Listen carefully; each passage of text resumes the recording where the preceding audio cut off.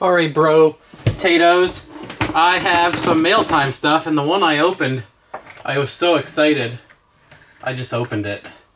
I didn't know what exactly it was. I know kind of what these are. Not just this power cord here. But these are from Elgin Industries.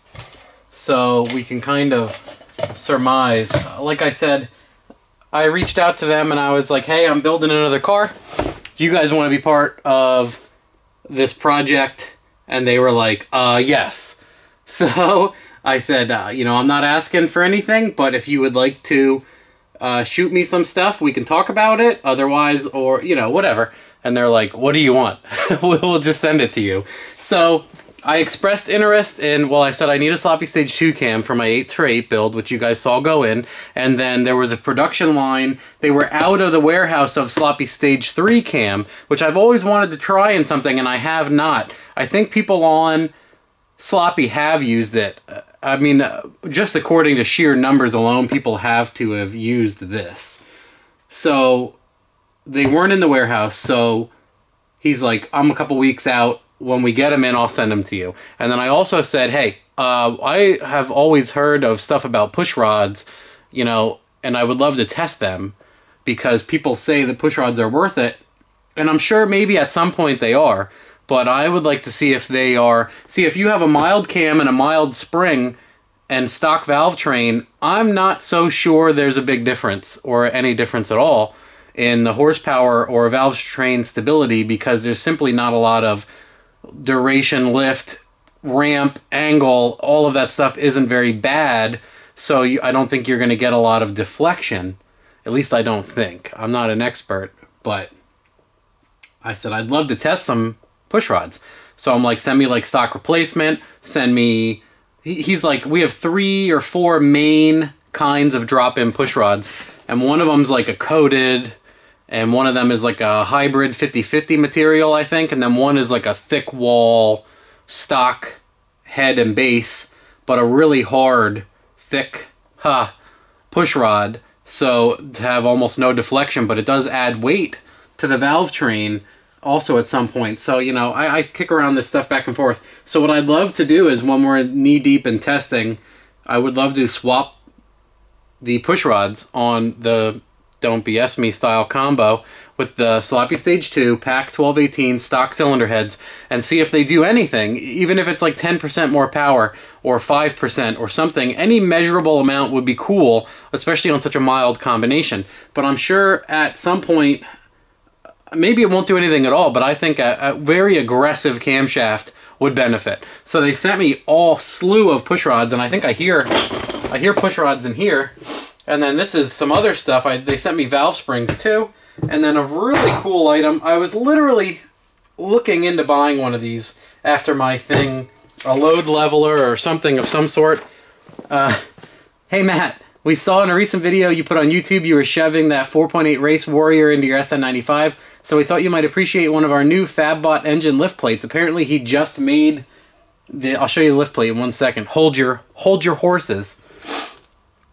It has enough holes Swiss cheesed into it to bolt to an LS engine, a 4-barrel carburetor, a 2-barrel carburetor, or pretty much any other bolt pattern you might come across to allow it to lift any engine you need. Hope this helps out with you around the shop. We look forward to meeting you soon.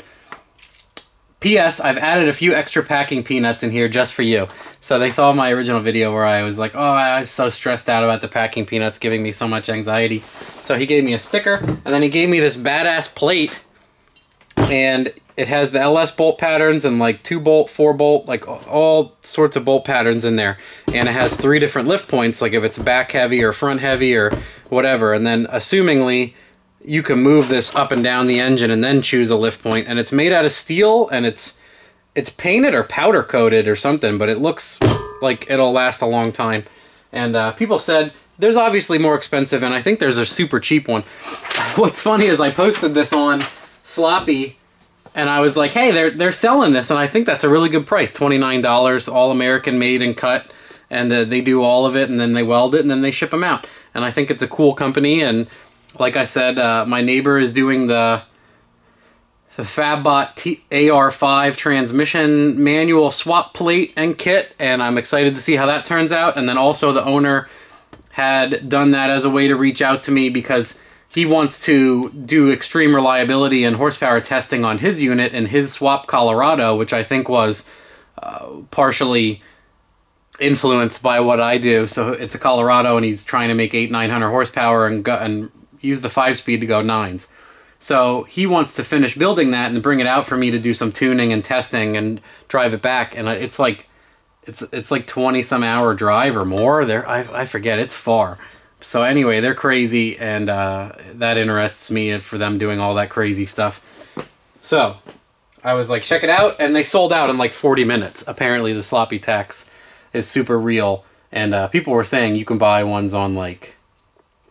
People were posting links. There's like a $12 one on like Napa or something else like that. But I think this one's cool. I think it's cool to support him and what he does. And it seems like he saw a place in the market for the trans adapter, and he saw a place in the market for this, and he just made it. So I like people that are willing to do that or jump on something, and I think it's important, even if I don't even know how he makes any money on the damn thing at that price. But I think it's cool to support people that are willing to take those leaps for if we find something that's cool or useful or neat, and they'll jump in it and support it. So I like to support them. Even though they sent it to me for free, I would have bought one for $30 anyway after my last debacle. And I'll consider getting one of those load levelers or whatever. So yes, I believe this is Sloppy Stage 3 cam. I'll use my Elgin Industries knife that they so graciously provided in my last gift bag. They're awesome. These guys are awesome. Oh yeah, there's a cam in here, and there's push rod replacements. Of course. Quality push rods. High performance, it says. 4 pieces. So they come in 4-piece boxes. And then this is the Sloppy Stage 3, which is like a 238, 242? Something like that. Maybe there's a cam card in here for somebody. There is.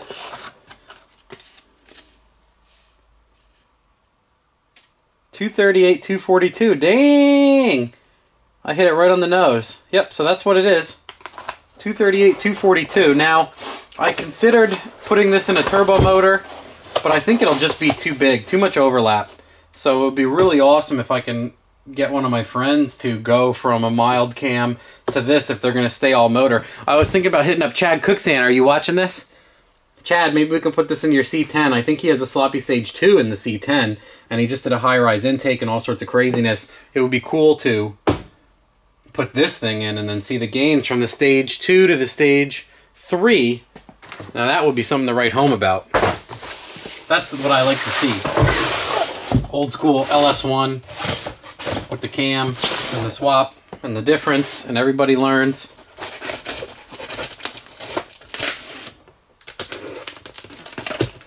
So what's in here? More goodies. I'm glad I didn't knife very hard. What is this, a polo? You guys are insane. What is this? It's a whole work shirt. It's a work shirt, a blue button down. They're fully button downs, not polos, and a sweatshirt. There's just 2 button downs and a sweatshirt. I'll wear those to work. They sent me more hats again. These are incredible. This is way too much stuff, guys. I gotta organize some sort of giveaway. Valve springs. Valve springs. So yeah, these are basically their high performance valve springs. They're Pac 12 18s. I think I would have to check with them, but I'll say it out loud. I think they make Pac valve springs. Elgin makes like everything. What I didn't realize when I talked to him and got a nice update is he's like, for like 40 years we made GM camshafts and push rods and pretty much every domestic engine. I think they still do for the Hemis. Chevy moved a lot of their stuff to Mexico. If you're into politics, you've probably heard a bunch about that. And they sent me catalogs. Man, I'd love to give some people these catalogs. Let's see if we can find Sloppy Stage 2 cam in here. There's lifters? Look at all the stuff they make. Chrysler, Chevy, Marine camshafts, Performance camshafts, Oldsmobile, Pontiac, Ford 8-cylinder, Chrysler, Chevy. Where is 1870? We're getting there. 1858.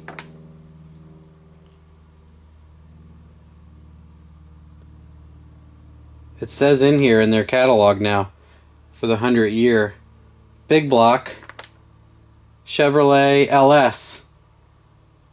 Right here. This is so cool. It's in their 100 year catalog.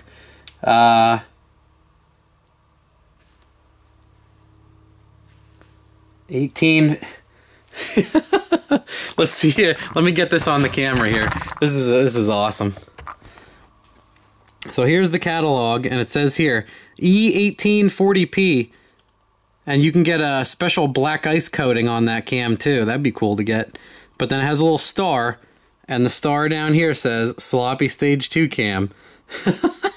Right in there. And then I think I got the 1841. Yeah, this is Sloppy Stage 3 unofficially. And then I think there's an 1839, 220, 224.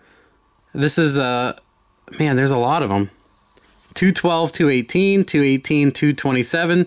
The 216, 220 is the unofficial Sloppy Stage 1, 1838. 1839.